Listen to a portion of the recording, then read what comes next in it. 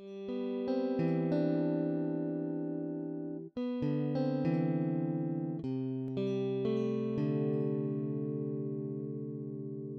Sunil Sharma, welcome to Delhi. Uh, what was the origin of Indo Persian culture? What were the areas where it started, and who were its early practitioners in India? Right. Thank you. I'm happy to be here and to talk about a subject on which I have spent a large part of my career. Um, I'm glad you said Indo-Persian culture because usually we talk about Indo-Persian literature, and although most of the sources for what we know about the formation and development of Indo-Persian culture is literary sources. We really need to talk about a larger cultural phenomenon rather than just a literary phenomenon. Because if we only look at it from a literary point of view, then it's really a literature written in Persian. So we might as well say Persian literature. But when that literature is performed in a larger context in society, when it is adapted, it influences other works, and studying the courtly culture that goes along with that Indo-Persian literature, then we can speak about an Indo-Persian cultural formation. This is a culture of about 1,000 years or so, and it is not easy to talk about it in general terms because Indo-Persian culture probably in its earliest phase was not the same as in the time of Amir Khusro, for instance. His Indo-Persian society in Delhi was very different from that of the early Ghaznavids in Lahore or in Sindh. And then when we come to the Mughals, it's a very different phase of Indo-Persian culture, which is much more than before a large influence and a kind of appearance of Iranians on the scene. And then I would say the final phase of Indo-Persian culture from the late Mughal to the colonial period is really where you see much more of kind of many influences coming together of the Persian, of course, but much more engaged with let's say Indic traditions, for lack of a better term, or local traditions in many places, and then the colonial influence and Western forms of culture coming in as well. And this, I would say, is the roughly from about the 18th century till the early 20th, one of the richest, in some ways more complicated phases of Indo-Persian culture. And this is where I think a lot of interest of scholars is right now, especially with figures like Khan-e-Arzu in Delhi. You have Ghalib, and then ending with Iqbal. Of course, there's a lot going on, influences from many different sources coming together. What were the places like towns, and what kind of patronage where Indo-Persian culture and literature evolved, and who were the early practitioners, some of the poets? Right. This backdrop for a lot of Indo-Persian culture was largely urban spaces, which is true of Islamic civilization generally, was a very urban civilization. We have centers from Baghdad and Isfahan and Bukhara. And similarly, in the subcontinent, you had the earliest centers were, of course, Lahore, and then Delhi, where the courts, the earliest courts of the rulers were, who brought Persian to this region. And then Delhi, of course, was one of the main centers of Indo-Persian culture throughout the whole time that we are talking about. The other places had an ebb and flow. But what was very interesting is that the way that culture, a courtly culture, would develop in these centers, whether in Delhi or Lahore, then they would this culture would be transplanted to provincial centers, so that regional governors would try to recreate the way that the court life was carried out, and the protocols of courtly life, so that you find in over time in Bengal, in Gujarat, in Kashmir, Sindh and the Deccan, etc., where you started having equally important centers of Indo-Persian cultures.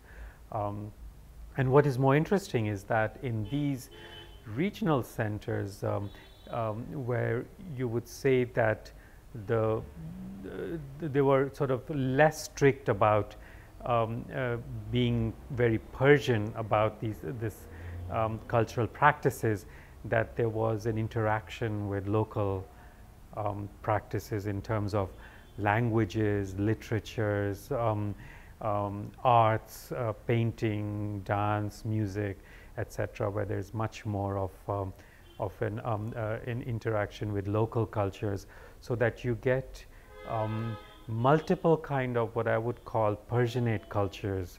So that meaning that they are Persian in orientation, but they also appear in different languages, in Dakhni, in the Deccan, in Bengali, in Punjabi, in Gujri, etc., but very much under the kind of the aegis of the Persian cultural norms.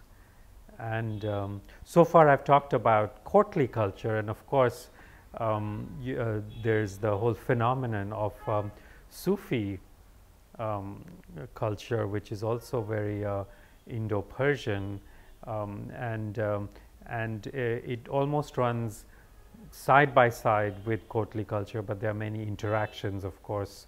The courts always had contact with Sufi centers, and Sufis were, even though they may be removed from the world of rulers and courts, they always benefited from the patronage of kings and rulers and princes, and in turn gave them the benefit of their blessings. I mean, the most famous case is, after Amir Khusro, the courtier, and his relationship with Nizamuddin Aulia, and later times we have the Mughals and their relationship with the Chishti Sufis or the Qadiriya order in Lahore and Kashmir. So there's always been, the Sufis have also been a way in which Indo-Persian culture was spread and throughout the subcontinent, and manifested itself in many local ways, so that you have the ways that Persian poems, for instance, may be used in the Qawwali repertoire in different shrines, would be different in different places depending on, and I would say that the presence of Amir Khusro is strongest in Delhi, of course, and when you go away from the center, then you find that the repertoire can be quite different in Punjab or in the Deccan, for instance, in Qawwalis. In terms of figures who are important figures, whether poets or others who were important in the spread of Indo-Persian culture, um, throughout its long history. I would say, of course, the first name is Amir Khusro, because he was not just a poet, but also in many ways much more than that, an ethnographer, a historian, an observer of life in South Asia and different parts of India, but very much rooted in that kind of Persian, Perso-Islamic tradition, so that he, on the one hand, not only wanted to present the diversity of India to a larger world, as a Persophone, a Persian-speaking world outside India, but on the other hand, he wanted to make Persian literature and a way of thinking about the world and viewing the world. One could say a Persian humanistic way of life, very much part of the whole South Asian way of life, to blend it into the local scene. And I think in that way he was the most successful proponent of Indo-Persian culture.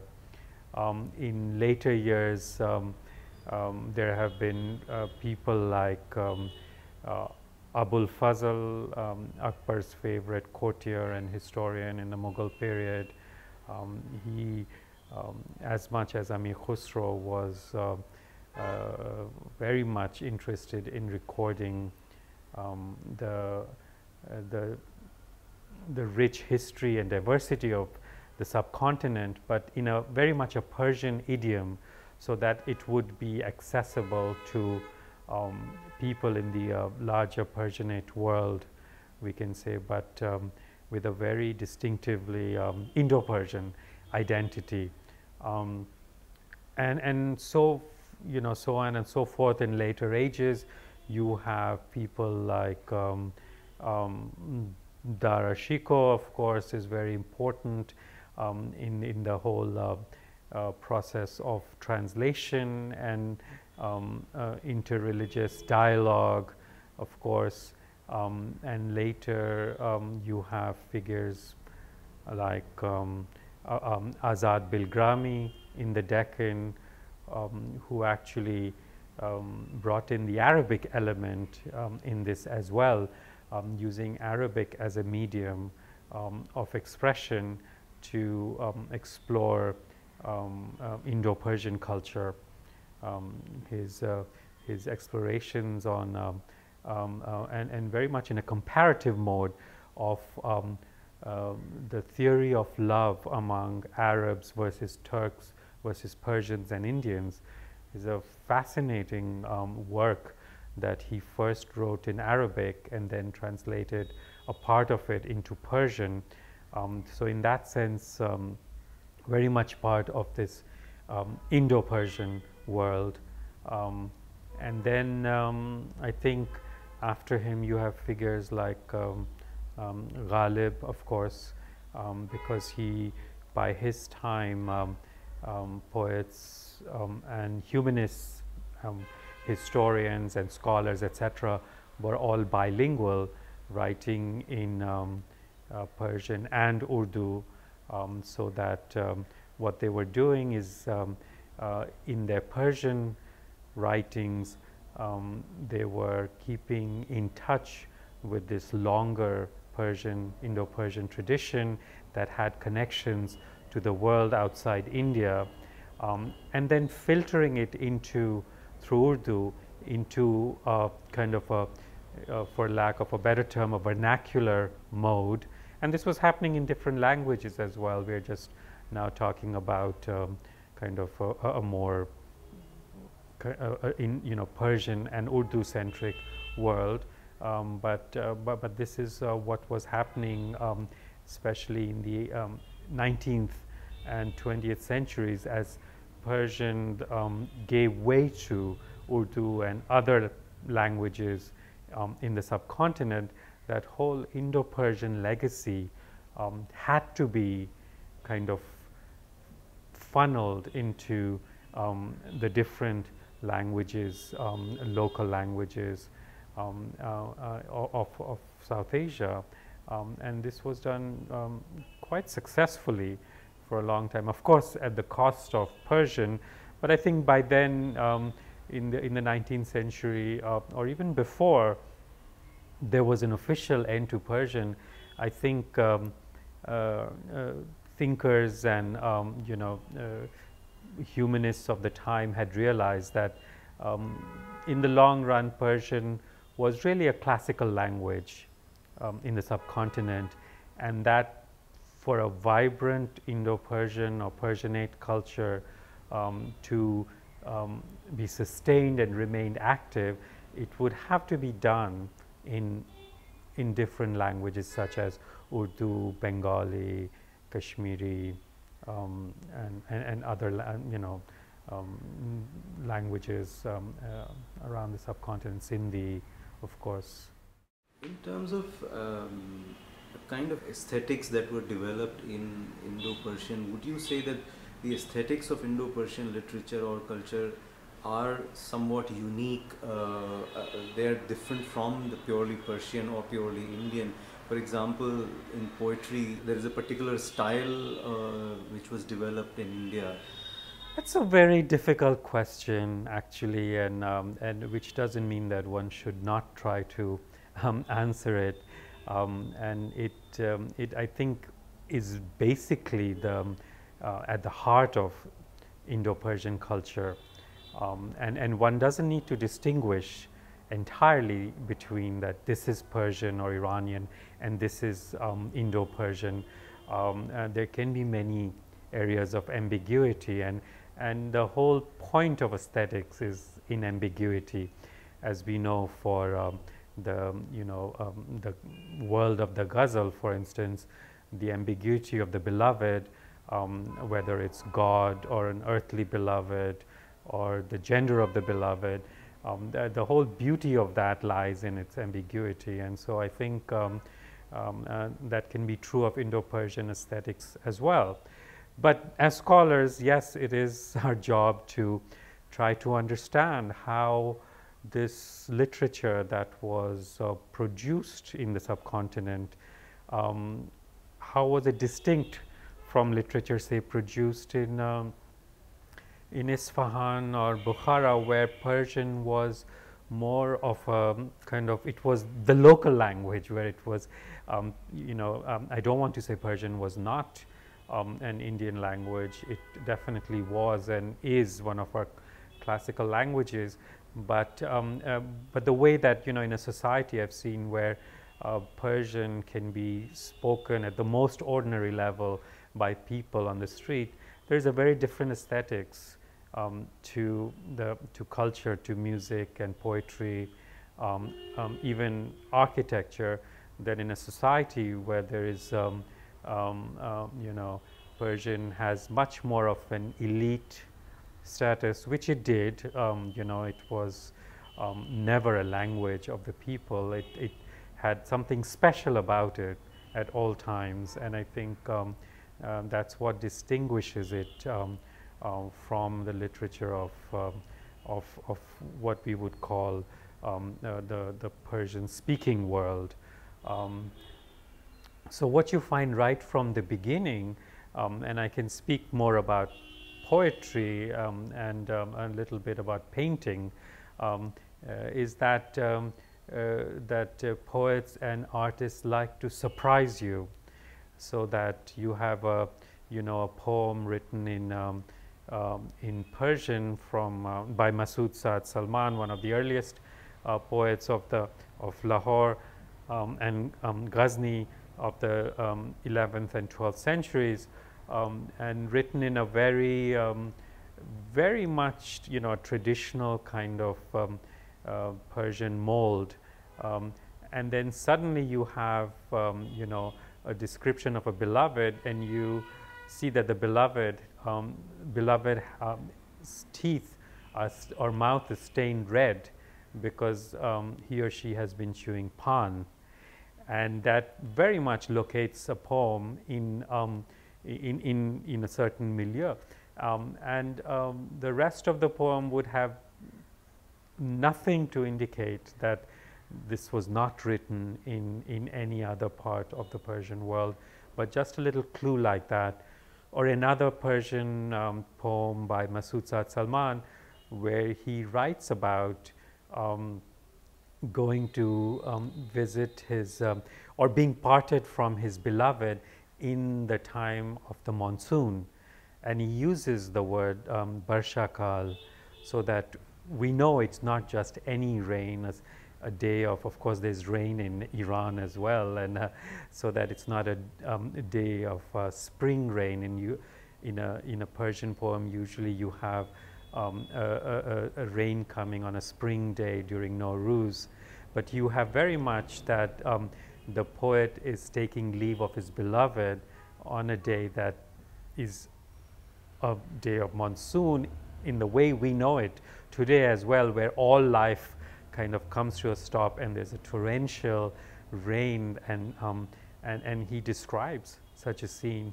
So it is unusual. Such scenes are unusual, but not more unusual than, say, Persian poetry being written at around the same time in the medieval period in the Caucasus region, northwest of Iran, the other kind of the frontier of Persian poetry, where you have a poet like Khaqani in Sherwan, who writes about church bells, hearing church bells, and church spires, and the Christian beloved.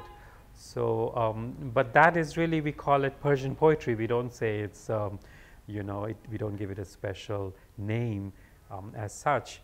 But there is something, I think, distinctively Indo-Persian in this way. When we look at aesthetics, as you have said, and throughout the tradition, you will find this, and it shows up in different ways, not just in descriptions of the beloved, but very often the Persian garden that is described in poetry. We expect certain elements in that Persian garden. The gul and bulbul, of course, are there.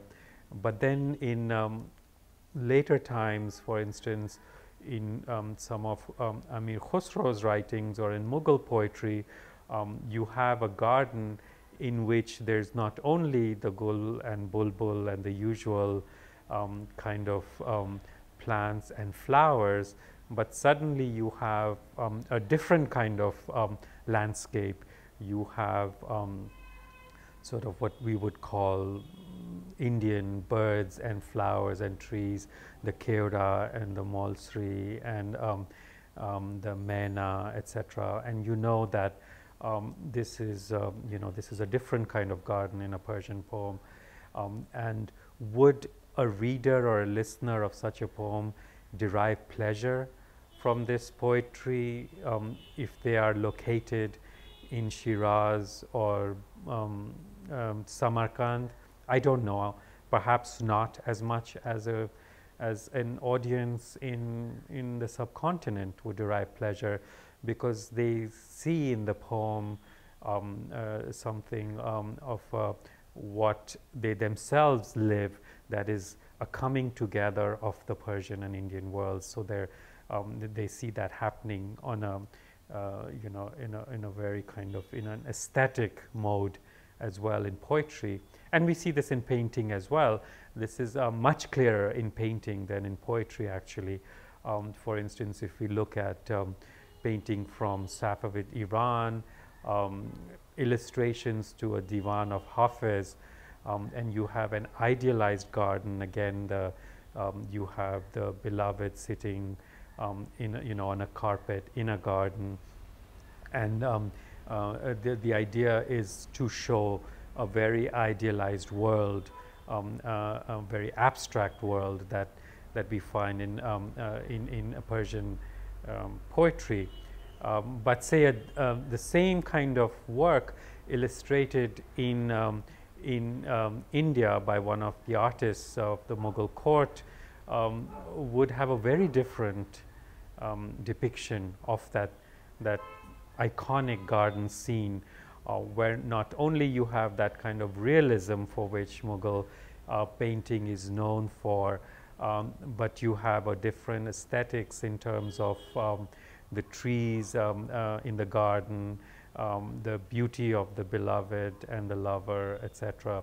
So that, as I said, in painting, it's very clear. We can see that the setting for this is an is an Indo Persian setting, whereas in poetry you have to look much more carefully to find these clues, but they are there definitely, and I think this is, as I said, this is where the challenge of scholarship lies, in trying to not to, as I said, to distinguish between Iranian and Indo Persian, but to understand that how by modifying the traditional repertoire of poetry or art through the aesthetics, how it would give pleasure, and how that changed, because this would have been different in the 13th and 14th centuries from the 16th and 17th, and then the 19th.